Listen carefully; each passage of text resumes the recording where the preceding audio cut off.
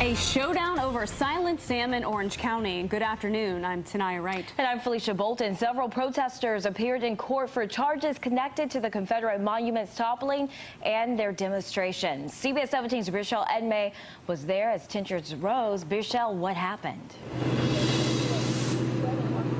Felicia, these were really cut and dry court cases here over in about 5 minutes, but it's what happened afterwards, that heated exchange that ended like this.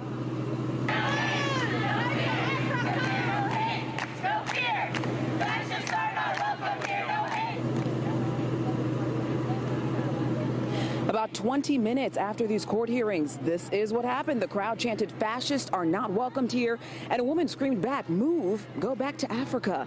Now, I want to take you inside that Orange County courtroom. Raul Jimenez appeared first for his charge of defacing public property. He may seem familiar to you. That is because he was involved in the toppling of the Durham Confederate monument. Then after him, Danielle Choquette went before the judge for simple assault. Both of these demonstrators wanted Silent Sam down.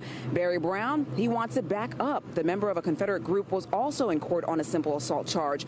All three had a general hearing and now have new court dates in September and October.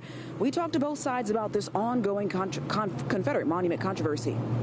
If they are upset with the way the community took action, that they should look for a way to reverse that law passed in 2015 protecting those monuments.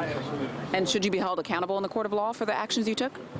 I think that that's not my decision. That's a decision of the community, and the community has spoken that these charges need to be dropped. So then what is next in this ongoing debate? Because both sides... We're going to get Silent Sam back up, and we're going to all be happy, including the snowflakes. Neither side says they plan to back down on these demonstrations. Coming up at 12:30, I'll tell you about protests and demonstrations already planned for tonight and the warning that UNC has. For now, reporting live in Orange County, Birchelle Edmay, CBS 17 News.